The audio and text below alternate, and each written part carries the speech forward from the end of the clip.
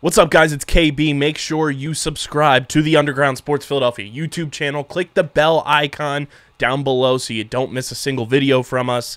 And thanks for tuning in to another video from Underground Sports Philadelphia. Now let's get into it. Philadelphia, baby, you're going to love it. Best sports fans in the world. Actually, the worst, but that's what makes them the best. Welcome back to Top Bins. Not just any episode of Top Bins, the 100th episode. I'm your host, Matt, joined by my co-host, Dom. Dom, how are you? I'm feeling productive today, Matt. In total dad mode, doing yard work and then cracking open a cold one afterwards. You love to see it. If you don't know, you should already know. We bring you all the action from England and Italy, the Premier League, and Serie A. The domestic club season, as it was, has concluded with the Champions League final, and then we had our relegation playoff in Italy. Hellas Verona are staying up in Serie A. Spezia are going down to Serie B, which is surprising when you consider that Hellas Verona, for a large part of the season, were very, very bad. Have found a way to remain, and we will see them back again next year. Bari is actually returning to Serie A as well, which is an interesting one with Claudio Ranieri as well, a familiar face returning to Italian top flight. So let's get to the Champions League final, though. Obviously, the big game over the weekend, the conclusion to the domestic club season, the biggest prize in all of Europe, was captured by Manchester City. Their first time winning the Champions League, and it completes their treble, a historic treble for sure. It was an interesting game. I didn't think it was the highest quality game that you've ever seen, but finals rarely are, especially Champions League finals. I think they, a lot of times, I think can be a little underwhelming because the stakes are so high. The players are very aware of it. There's a really interesting atmosphere all the time at games like this. I thought Inter were actually pretty good at limiting City's chances and opportunities. I think they had a pretty solid game plan. They've been a team that has fared pretty well in cup competitions this season. They already won Coppa Italia, of course, and they had obviously a lot of success in the Champions League by making it to the final. And they've been a team all season we've talked about kind of beat anyone on their day, and I think maybe they'll feel a little unlucky coming out of this game that they had opportunities.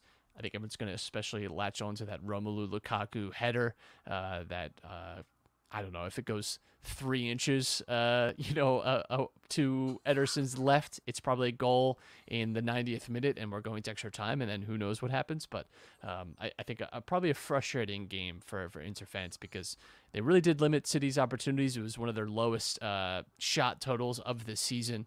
They really didn't allow them in all that much. They were very compact, but City is ultimately their win. They created enough. They applied enough pressure to finally get that goal. No, it's kind of crazy when you consider the fact that Kevin De Bruyne goes off in the 35th minute with an injury. Second Champions League final that he goes off injured in the first half.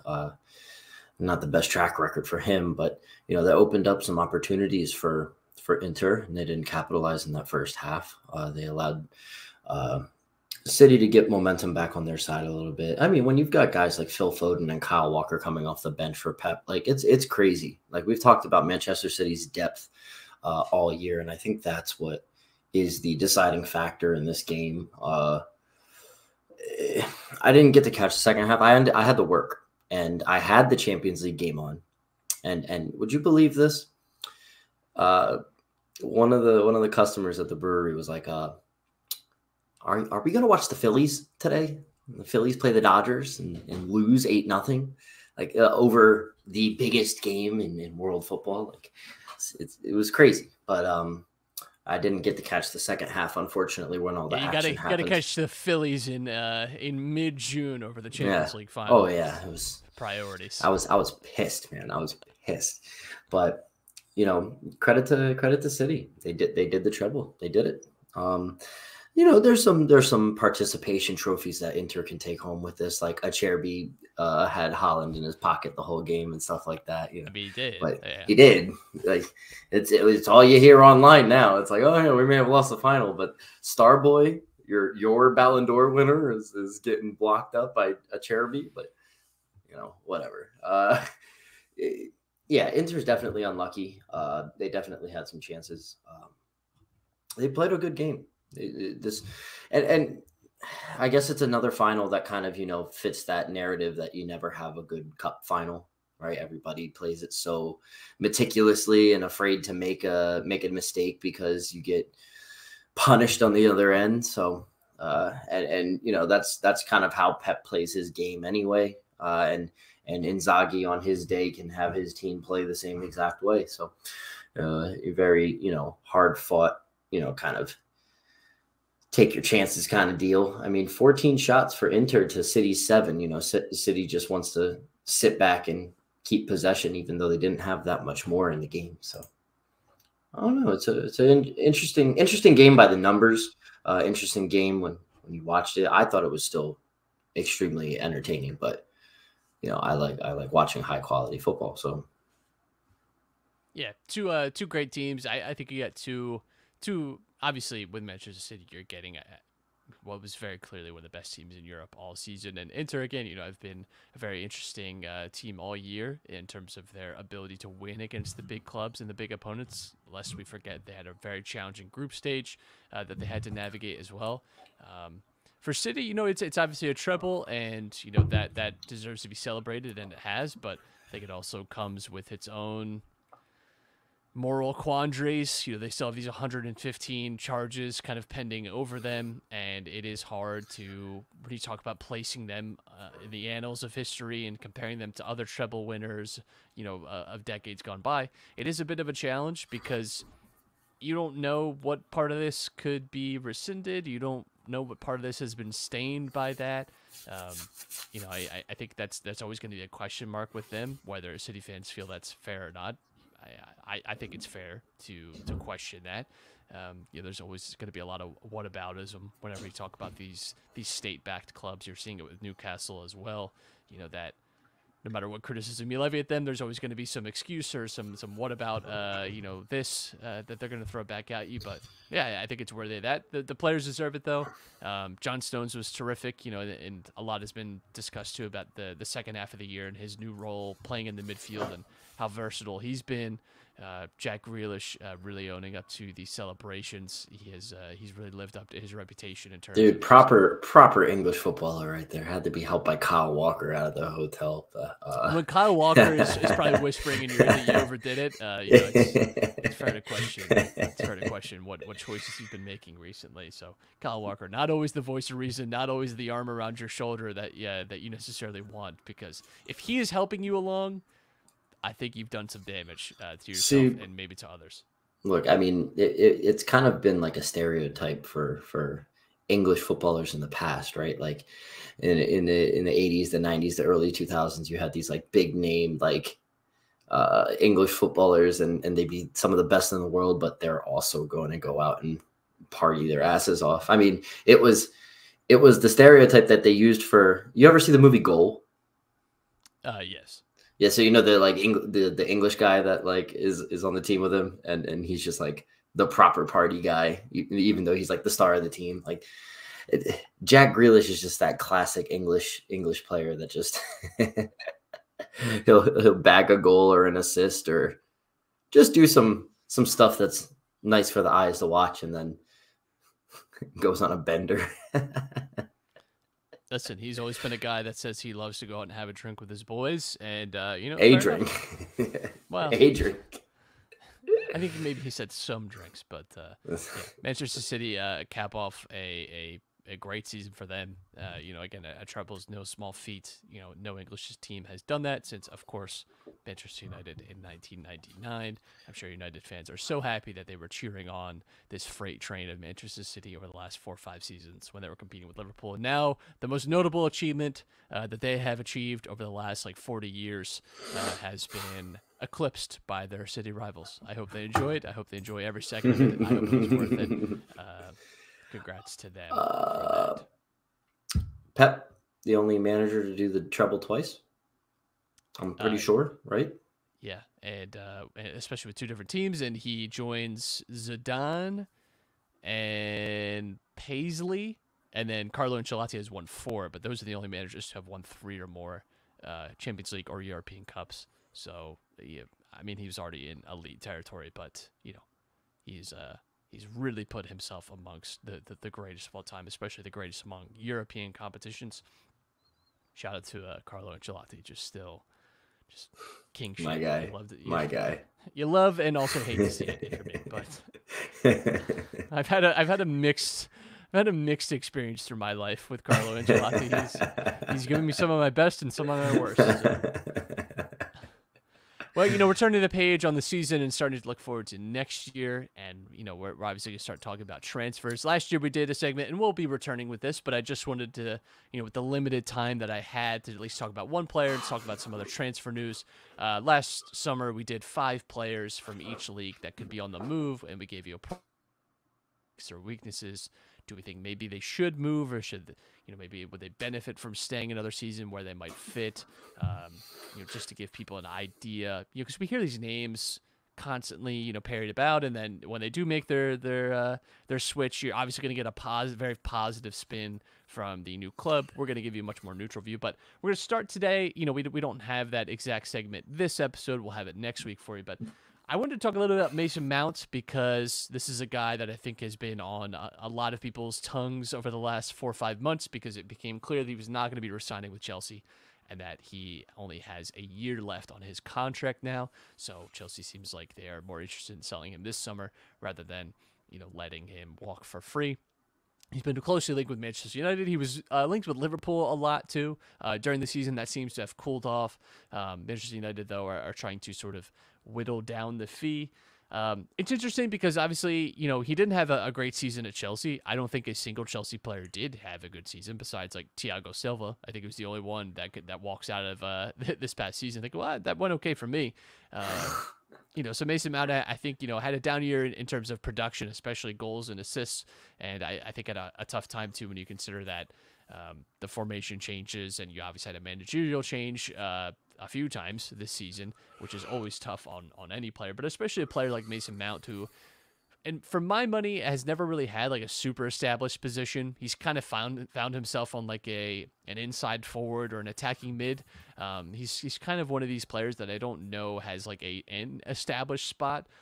His great off-the-ball movement, that's reflected in his goal-scoring numbers. The fact that he's a midfielder that can get you double-digit goals is not all that common. It's not quite Odegaard like we saw this season, but he has this great way of like sweeping the ball into the net. He's not like a powerful shooter. He's not like your kind of great imperious midfielders of old that is launching it from 30 yards into the top bins trademark. He's a lot of times just finding himself in good positions and towing it home, or again, he has this lovely like kind of sweeping shot that he does. And I think that's kind of representative of him as a player too, that he's never quite been and doesn't really quite seem to me to be like the top dog. He's obviously, naturally, anytime you have like a gifted English Premier League midfielder, he's going to get compared to Gerrard and Lampard. That is just the litmus test for players. And it's going to be for probably another 10, 15 years still. Doesn't quite have the mentality, it seems, of those guys. Doesn't quite have the talent. He's not a box-to-box type of player, though. He's more, like you said, the advanced type of midfielder, more of a number 10. I'm talking just in terms of like his talent level. I'm saying he's okay. Not really in that sphere. Certainly tactically, I don't think those players. Mason Mount has like drifted deeper at times, but I do think he's probably better operating in the final third. This was like a big issue with me for them bringing Conor Gallagher back last year. Conor Gallagher is just a tier below, but is in very much the same mold as Mason Mount, and I had a really hard time understanding what his role was going to be at Chelsea. I really think he would have benefited from staying out on loan again, whether that was at Crystal Palace or wherever. I just think it was a mistake for him, because those players to me are just kind of similar in a lot of ways. But I just think he is not a like statement player. He's not a player that I think is going to really lift up the team and be built around him. He's not one of these midfielders that I think you build around. I think he's a great complementary piece. I think he would go to a club and be a great, third option in that midfield, second option in that midfield. A great like linking player, complementary player. I do not think this is a guy that you sign and is like the statement signing. And that's where I think this is going to get tough for Mason Mount, because Chelsea are not going to sell him for cheap necessarily. The price being quoted for him is 70 million. That is a high and steep price, and I don't think people are going to pay that, especially when you consider he has a year left on his contract. And it is hilarious because Chelsea are part of the reason why especially the midfield, transfer market is so inflated, because they've spent crazy. But when you see Jude Bellingham going for 88 million, obviously that could rise, and you have some wages to consider there. But it's not hard to consider how paying 70 million for Mason Mount feels a little much, a little steep. I don't know if England is. I think he would do well with a move abroad. I mean, there's not a lot of teams that can afford, what Chelsea will probably ask for him. And there's I'm not going to pay him the wages. Yeah, that he's going to want.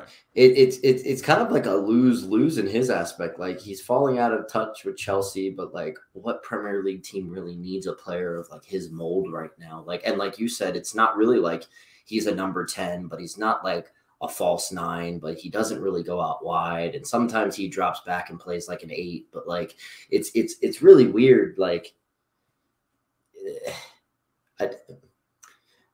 there's only a couple teams that you can really say like he can go to, right? I mean, like City can obviously afford him, but they have a specific project, and I don't think he fits in there. United, but they have guys that do what he does, so like I don't see that happening. I couldn't see him going to Spurs. I don't think Arsenal would sign him. They've got Odegaard, so Liverpool does not seem they signed McAllister, so it seems like the other midfield options that we're going towards are more of your like athletic types, guys that are going to be able to carry the ball and provide a little bit of like physical profile, because that's what we're lacking in the midfield right now. I think so. And Mount is not, he's not a like imperious midfielder in that way. Again, I don't want to say he's a luxury player. I just think it's gonna be interesting to see where he does end up. United does seem the most likely spot. That's the team he's been linked to the most.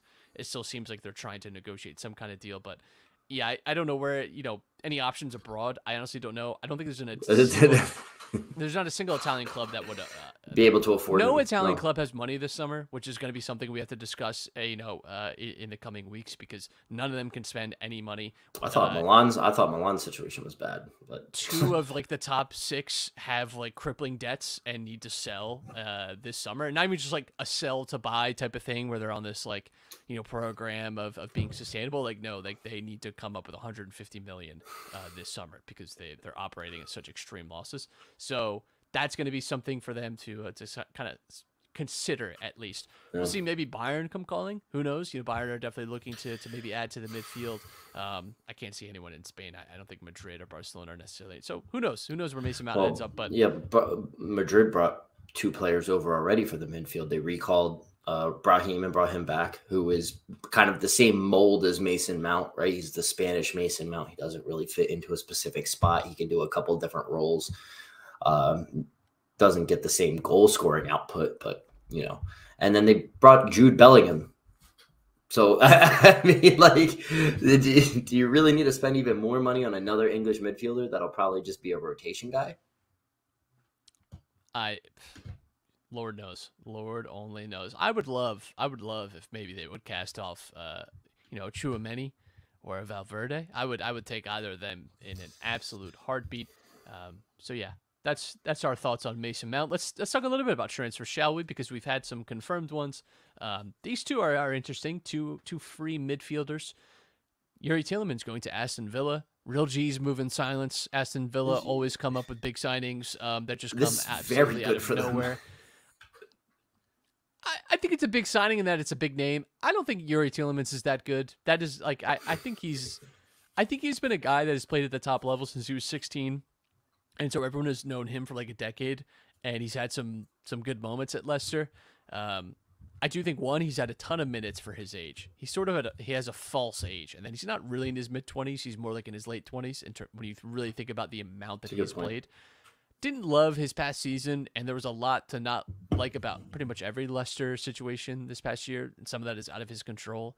But I didn't like the attitude stuff. I didn't like that he was clearly, packing it in. And I get being frustrated because he wanted to move, say, to like a club like Arsenal, but also concerns me that Arsenal decided he wasn't worth it past summer. For a pretty cut rate price as well. I don't know. I don't think he's he's not a particularly mobile midfielder. He's sort of like a static passer, more of like a tempo guy. And I don't love the fit. I don't think he's that great. I think I don't want to say he's overrated, but I think people give him a little more shine than maybe he deserves at times. And I think people are like quick to praise him. I think people are very like locked in on like the year and a half for Leicester where they win the FA Cup and stuff. And like, he's sort of in the middle of that and have sort of made that the image of Tielemans. And I'm just not sure that's who he is anymore. I think that for Villa, at least you're bolstering your midfield with a guy with good experience, one of the more talented guys from a lesser team. And I think for Tielemans, like considering all the things that you just said, right? With his season, with, given how bad Leicester City was and, the fact he has a lot of miles on his legs and this and that, like he's obviously not going to take a step up into one of the top like 5 clubs in the league. But I think that, for him to get his career back on track and be a very solid, Premier League player, Villa is kind of the right move for him. Right. Being another guy, we just talked about Mason Mount with this, like he's another one of those guys that's going to, cost an exuberant fee for teams abroad. So like he's going to make a move within the league. So it's kind of like, all right, if you're on a relegation team, you have your choice. You're either going to go to the bottom, third team, a bottom third team or a middle third team.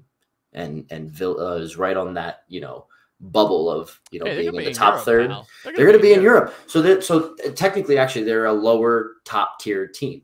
So it's the low end. I love your tiers. Your tiers are very good. The third, the first third, the top third. They're the low end. They're on that bubble, right? So truly a beautiful mind. Hey, listen. I'm not a professional. We just talk every Wednesday about soccer. Fair enough. I have a math degree, not a journalism degree. Very true. I do think Tielemans is fine. I just think people really overreacted to this. Like it was, I don't know. I don't think it's that crazy. Like it's Pirlo going to Juventus type. Right. Like, yeah. Hassan Mawar to Roma, also on a free transfer. This is one of the most hyped midfield prospects, kind of similar to Tielemans, honestly. If you go back 3-4 seasons, this was a guy that was on everyone's wish list. Everyone wanted and just sort of faded. I've heard a lot from Lyon fans that he sort of had, motivation issues and didn't seem all that bothered at times, and he never really kind of progressed to the next level. His career stagnated a little bit. I don't think it's a bad signing for Roma. Maybe a change of pace was what he's needed. I'm interested to see him work with Mourinho. Mourinho has the ability to definitely get the most out of players and maybe revitalize a career here. I don't think it's a bad deal for Roma at all when you consider it's a free transfer. They do not have a lot of money to spend. And so that's the one good side of this deal. Roma is doing wonders in the transfer market right now with these free signings. They not only did they bring in Semawar, but they brought in Evan Ndicka. Right. I don't think that's confirmed yet, but he has been. I heard that's very advanced, at least. Yeah, I've heard that's very advanced too. I saw it on Twitter, so it's extremely advanced talks. But you're seeing all these people linked to Roma as opposed to all these other teams. They're not even in the Champions League. It's the Mourinho effect, I guess. Like they're not even in the Champions League this year. And they're the ones in Italy right now bringing everybody in. It's quite interesting. Yeah, I mean he's still a very effective passer, and I think that's something that I think a lot was made of Roma's sort of goal scoring issues last year. This is a guy that could probably unlock some defenses for you. Still has some good all around stats too. Still a pretty good dribbler as well. So again, I think it's honestly a pretty decent signing. It's kind of worth taking a shot on.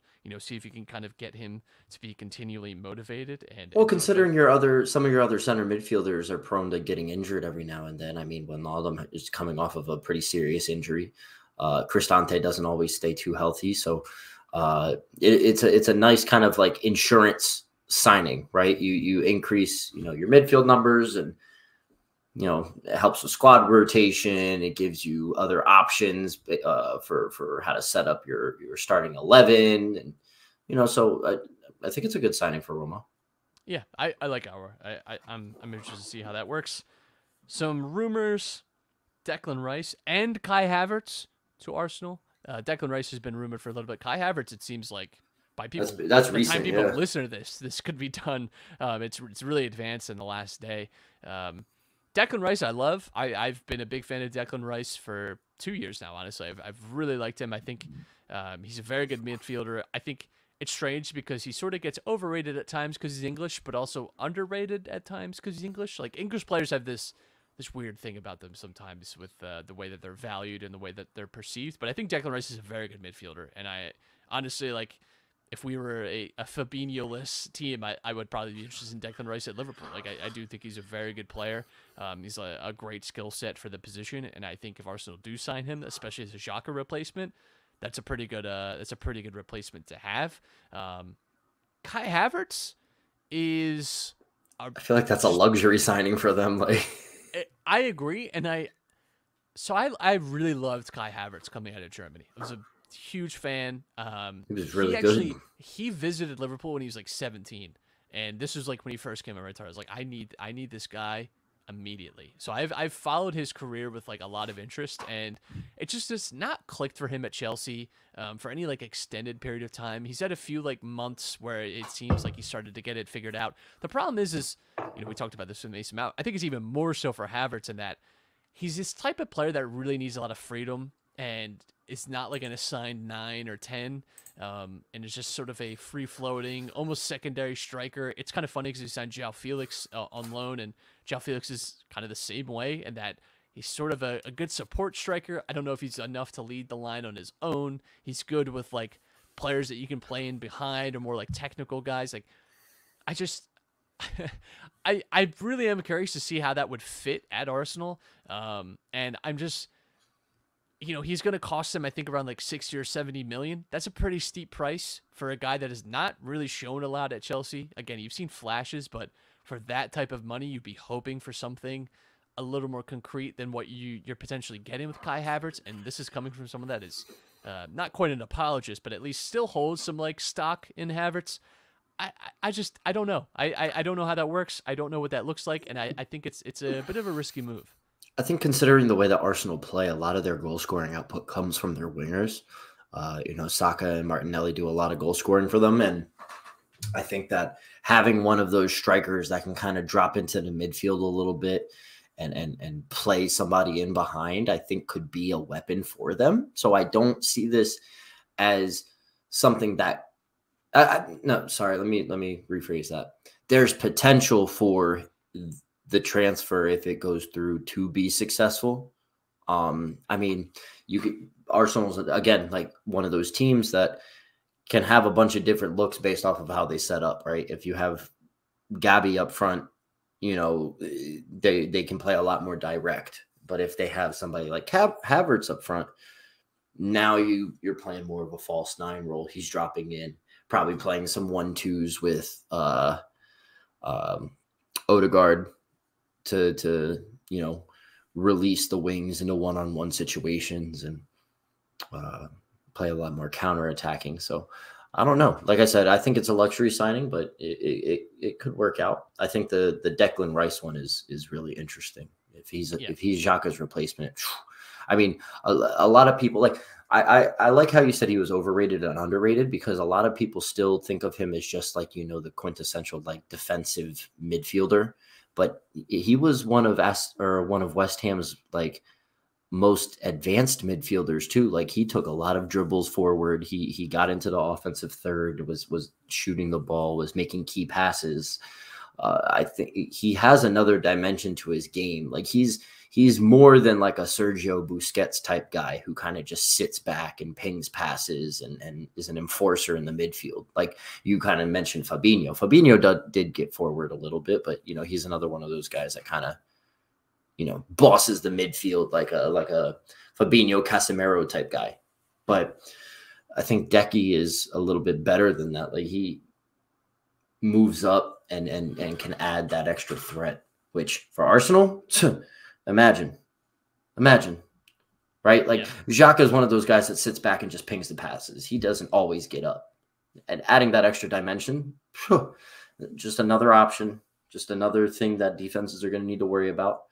I like seeing Arsenal take the transfer market a bit serious now that they got a taste of like the chance that, you know, the possibility of being able to, you know, say, hey, we can compete with City. We can, you know, do this thing.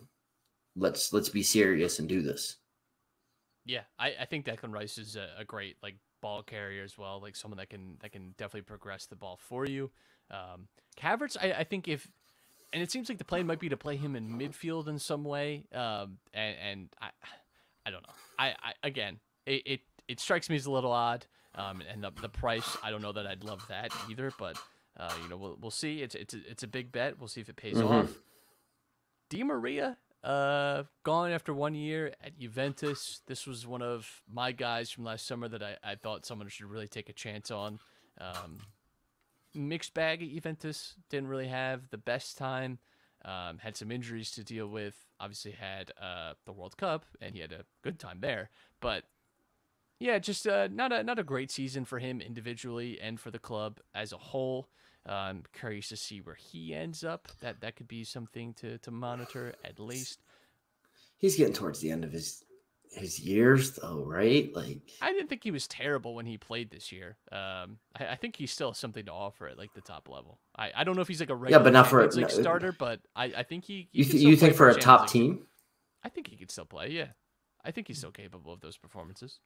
Okay, I don't know. I think I do agree that you know, he had a tough year. You know, given, you know, the situation at Juventus. Juventus didn't really have the best of years. There was some disconnect with Allegri and how he wanted to, you know, have them play, which is odd too, because, you know, Allegri loves his like old guard type guys, but, you know, when you're dealing with injury issues and you're not consistent, it's tough to get going.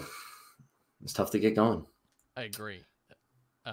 This is an interesting inflection point for Juventus because they obviously are not going to have Champions League revenue for next year. Apparently, they need to make up about $100 million in player sales.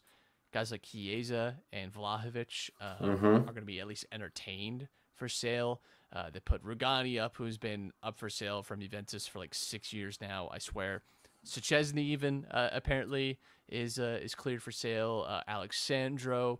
There's a pretty long laundry list of guys that... are they liquidating the older guys, or are guys like Fagioli up as well? No, I can't imagine them partying with someone like Fagioli. No shot. I think you do not... You don't move away from like young players that you started to bet in this year, but I think it's all about trying to get players that have some value, or at least you can get their wages off the books. You know, it's going to be like cost saving. But apparently they're not interested in like... It's not a fire sale. You know, that they're not going to entertain like low ball offers and things like that. But it is something to consider that Juventus, you know, could. They've got to be in a worse place than Inter though. Like Inter has a zero. They have like a you can only buy if you sell type budget this transfer.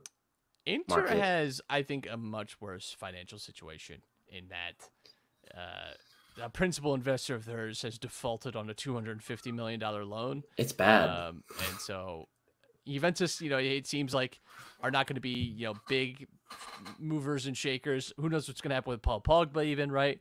You know, if that if that continues on, you know, yeah, it's those two Italian clubs I think are going to be interesting to watch in the transfer market. I almost choked today because I was scrolling Twitter and there was a story about Newcastle United signing Nico Barella for $50 million. And I saw 70. I saw 70. It was $50 million. This was like the confirmed report. It turns out it's not true. It's bullshit. Because if he was going for $50 million to Newcastle, there's about 17 other clubs that would be calling and saying we would love one Nico Barella for $80 million. You know, like no shot. And Milan I was so would be all over that too. Yeah, I was so surprised at that because there's just no way Inter selling him probably for anything, honestly. But for $50 million is obscene. Like no shot is he. He's worth double that. Yes, especially to Inter. No chance. If he sold, it is not going to be for $50 million. And be kind of surprised if it was to Newcastle, to be honest. It's certainly possible. It'd be a big statement signing, but yeah, Inter and Juventus, I think you're both going to see some departures. Inter are trying to work out a way to get Lukaku still. They're also, I think they're also looking to deal Skriniar still.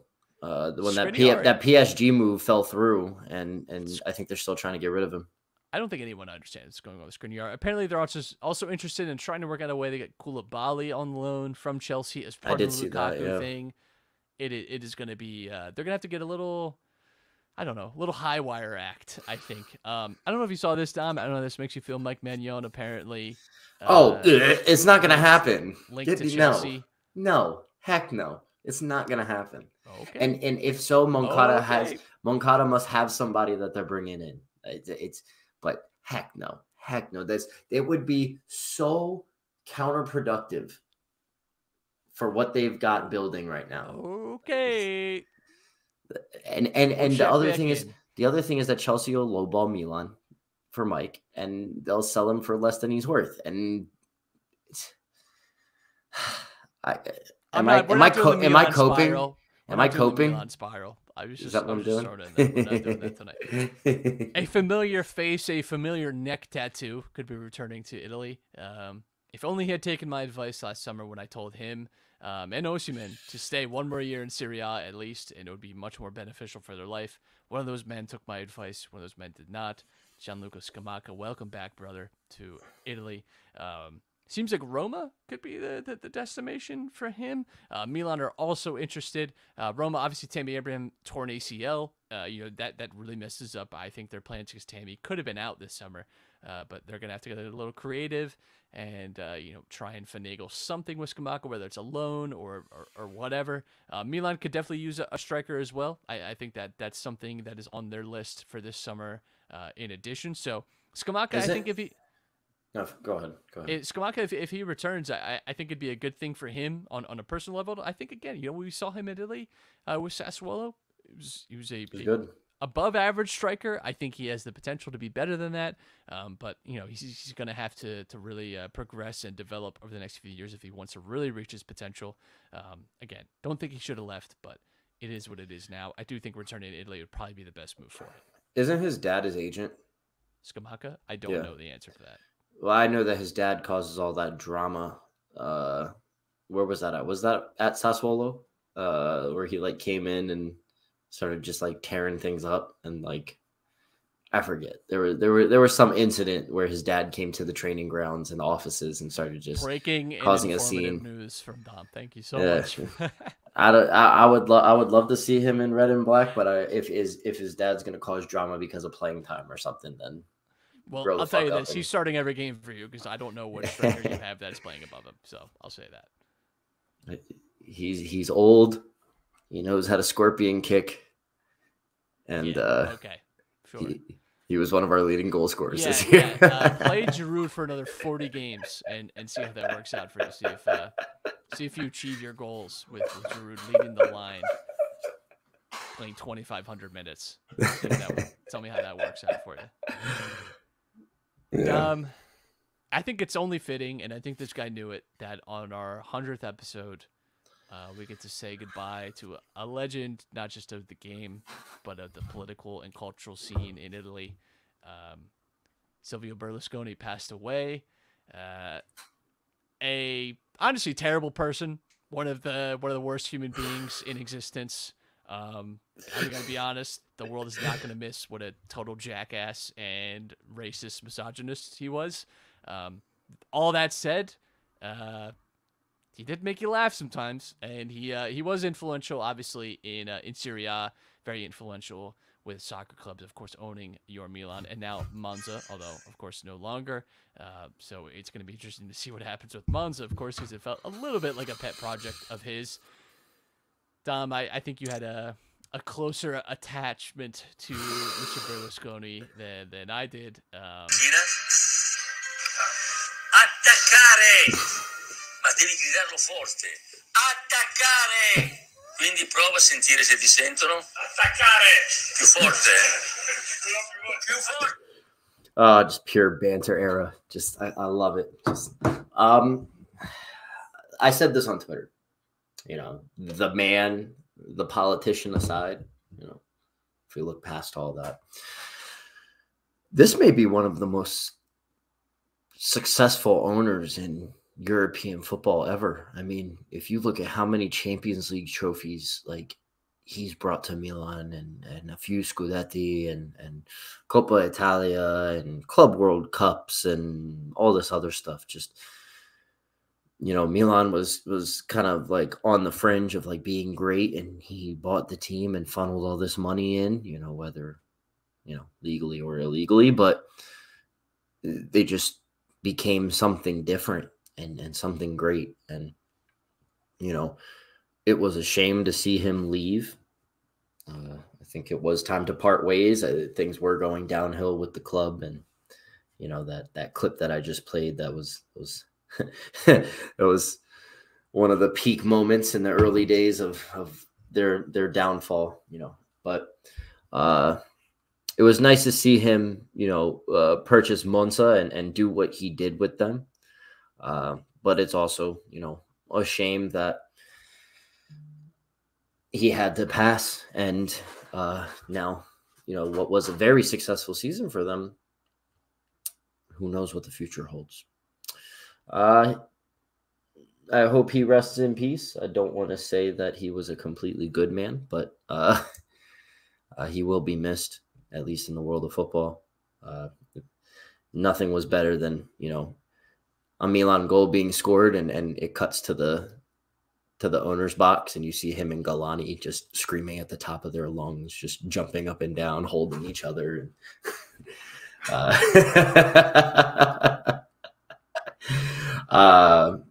I did hear, isn't it Saudi investors are looking at Monza, or I forget what's being entertained.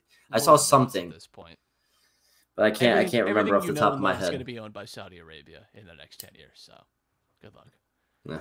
Like half our water supply in the Southwest is owned by Saudi Arabia. It's fine though. It's all good. Totally sustainable. That's totally okay. Totally legal. Right? It's all gonna be good. Don't worry about it. Don't think about it. Don't worry about it. Berlusconi, I saw a quote from Twitter. Again, not a nice man, very crude in many ways. But sometimes you got to laugh at the crudeness because it's so just obscene. He was talking about homosexuality and saying that everyone's a little homosexual. Like for me, I'm a little bit lesbian because I love women. Oh my God! Just an absolute guy. One of the people of all time for sure. What was it? He was having like an affair, but it was like called a bunga bunga. His bunga parties. Yeah, his bunga bunga parties. Where he would, by the way, underage girls were implicated in those. So yeah, again, really honestly, just a shit person. But I think because he's a little goofy. Just remind us of anyone, just because he says some funny things that everyone kind of excuses his behavior. Hey, now we're spiraling. Listen, I'm just saying, be careful of who you idolize because they're probably a terrible, terrible person. Be careful. We may get boycotted. Please. Boycotted and canceled. Tom, anything to say before we get out of here? I did, and I can't remember. But Kyle sent this info over to us. Former Crystal Palace manager, but more notably Arsenal. The Arsenal legend Patrick Vieira is interested in the U.S. men's national team head coaching position. Patrick Vieira. It doesn't. No, let's not say that. I would consider him more NYCFC legend. Patrick Vieira. There we go. Crystal Palace cult hero, Patrick. Played 5 games for AC Milan. I would not hate him at all for the U.S. national team. I think that would be really good for them. But I will.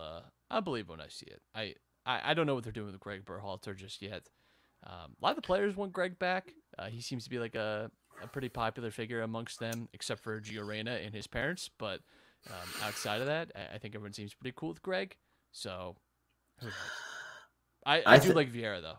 I think he's good. I think with the growing number of European-born U.S. nationals that are playing at like higher level like academies or with top flight teams in whatever country they're playing in, like I think that a change may be necessary. I mean, Balogun has pledged his loyalty to the United States, and there's other players doing the same. So maybe a change is different, and maybe a change is needed, and Vieira could be that guy. But who knows? Like you said, a lot of guys like Greg. So something to monitor. Something to monitor for sure. We will be back next week talking about some players that you'll be hearing about all summer long. And we'll be informing you so that you already know a little bit about them before you read someone's Twitter thread on why they're perfect for whoever. You'll already know just a little bit what makes them special, what makes them unique, and why someone's going to pay like $90 million for them. You'll already know this stuff. You're welcome. For free. We give this to you. No worries. Don't worry about it. Dom, I will see you then. I will talk to you all then. Until then, I don't know. Stay safe. Here's to 100 episodes. Here's to 100 episodes. Just about 2 years worth of content. There's nothing you love more than wrapping it all up and saying it like it's a year and a half worth of content. That's 2 years worth of content. That is your favorite thing to do. You love nothing more than that. Well, listen, when you look at it and you look at the amount that we've been putting in, and it really doesn't feel like it. It doesn't. It feels like it. It feels like we've done 100 episodes. I feel like we've done 100 episodes. Well, I mean, in comparison to what you've done with the main show, I mean, like, feels like I've done 100, yeah. Yeah, okay. I'll do 100. Fair enough. I'll stick around. Oh, man. All right, everybody. Thank you guys for tuning in. We'll see you guys next week. That was pretty good. Yeah.